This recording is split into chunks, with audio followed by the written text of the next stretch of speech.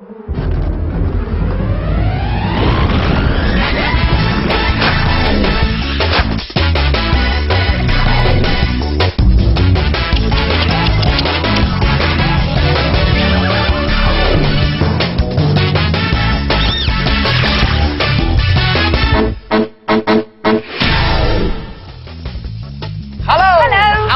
welcome to the show with everything you could ever want to make and do.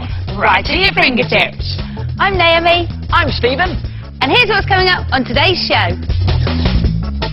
We show you how to make a game of rocket launch pad. It's guaranteed to test your nerves. Revamp your manky old pens into these fantastic pukka-pens.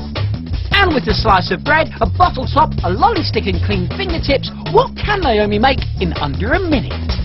And for all the details on today's makes, you can look on our website, addressed at the end of the show. Or grab a pen and paper and jot it down straight away.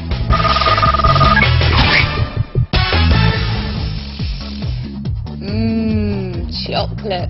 Milk chocolate, white chocolate, plain chocolate. I love chocolate. Yeah, and how tasty do these look? Ooh, almost too good to eat. This is the Fingertips Everlasting Chocolate Box, a tempting selection of chocolates on the outside, hiding a delicious stack of truffles on the inside. Are you going to help make them, or just eat them? Eat them. No, make them. I'll make the edible truffles to go on the inside. Thank you. And I will make the everlasting chocolates that go on the outside. Now we give the Everlasting Chocolate Box a Fingertips difficulty rating of 3. To make the edible truffles, you're going to need chocolate chunks, milk, plain or white, it's up to you, softened butter, digestive biscuits, sieved icing sugar, and some cocoa powder for dusting. We'll give you the quantities as we go along. Start by crushing 100 grams of digestive biscuits. The easiest way to do this is to put them into a bag and use a rolling pin to bash them up. And now it's time to make some more chocolates. Thank you. Yeah. The everlasting variety that go on top of the box. Now to make these, you need some polystyrene balls, truffle size, like this one here, and also some acrylic paint. Now get yourself a skewer and just push it into your ball. And for different flavoured chocolates, we're going to use different coloured paints. Now we've got a creamy colour for white chocolate, also a light brown for milk chocolate, and a dark brown for dark chocolate. And this is the fun bit. All you do is roll the ball around the paint like that. Keep rolling it in and keep going until the ball is completely covered like that. And a Fingertips top tip is just place it into a mug and leave it to dry.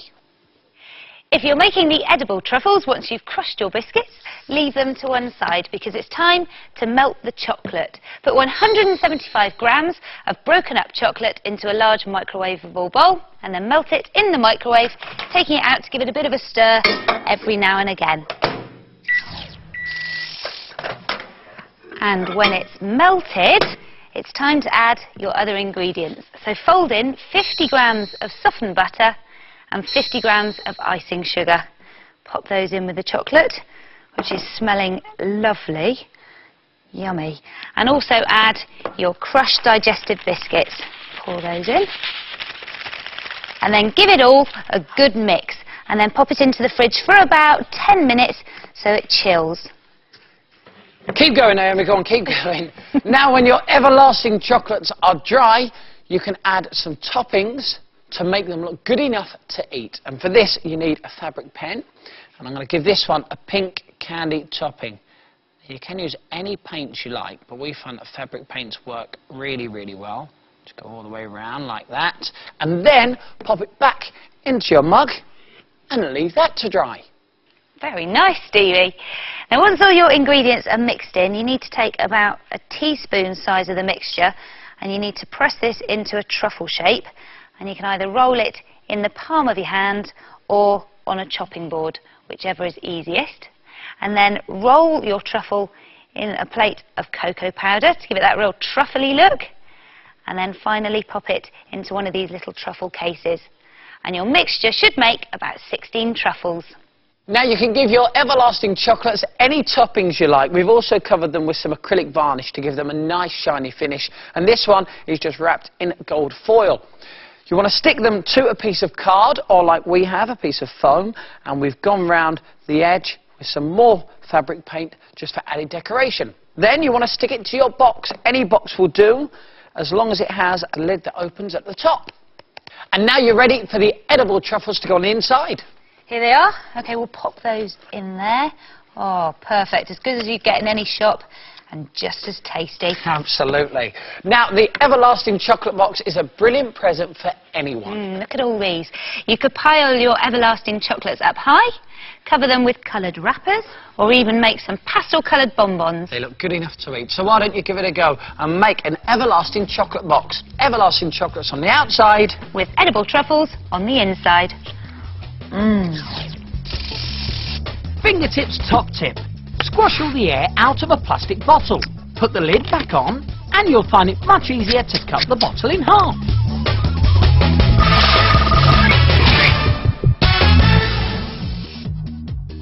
The Fun FingerTips launch pad.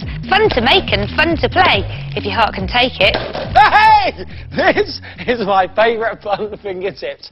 I think you're going to love it. The aim of the game is this, to see which player can place the most rockets onto the launch pad before it fires just like that. Does that mean that I won? I don't know. Well, I did. See, the rules of the game are this. Whichever player places on the last rocket when it fires is the loser. And it is very nerve-wracking, because you never know when the rockets are going to be fired until it's too late. Now, the firing mechanism is one of these. You may have seen one of these before. It is a popping ball. You turn it inside out, place it onto a table, and then just wait for it to pop. Ooh! Pop one into the base of your launch pad, and then you never know when it'll go. And we've given this a FingerTips difficulty rating of 1. Easy. Yes. Now, your launch pad base can be made from any shallow container. We are using just a margarine tub. And then you want to make it look more intergalactic for your space rockets. And a bit of silver paint does the trick. But a great FingerTips top tip is to mix some PVA glue in with the paint, and that way the paint will stick to your plastic tub. So give it a good mix round, and then you can get painting. While Stephen's doing that, I'm going to show you how to make the actual launch pad. For this, all you need is a sheet of card. I'm going to use grey to go with the silver painted base. So draw around a dinner plate on the middle of your card, all the way around, and then cut it out. You can add some rivets using a black pen just to make it look a little bit more authentic. So I'll just add the finishing touches. And when your margarine tub has dried, you want to add a few rivets to that too, to give it that special space station look. And now for the rockets. These are really easy. All you need is 2 triangular pieces of card, one with a slit at the bottom and one with a slit at the top. And then you just slot them together like that. Easy. Now, if you go to the FingerTips website and click on Fun, you'll find a template for the rockets that you can print off. The address is coming up soon. Then you want to paint your rockets and add on a few bolts in pen. And the nose cone is just a semicircle of card rolled into a cone shape and stuck on top. And when you've made 10 or so rockets, you're ready to play the game. Here we go. Let's go, Steve-o. I really like this one. Right. The Fun FingerTips launch pad. Great fun to play. But definitely not for the faint-hearted. You all right, Stevie? I think I need to lie down.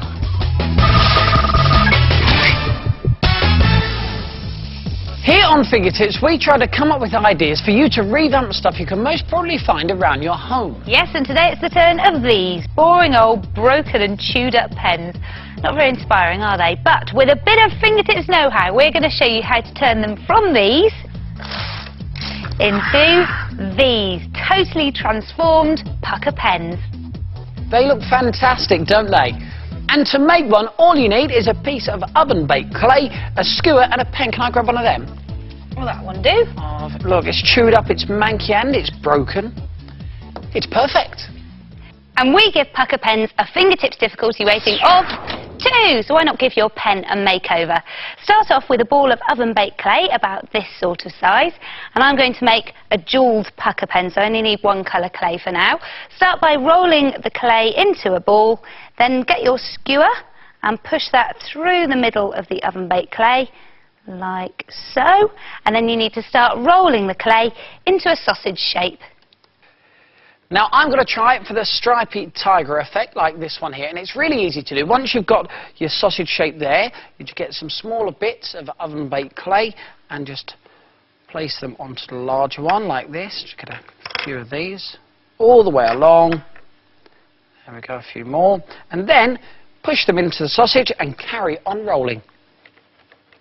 Keep rolling your sausage out flat until it's about the same size as the inside inky bit of your old pen. Now you can pull the wooden skewer out, and the best way to do that is to keep it flat on a surface and pull the skewer out straight so the clay doesn't bend.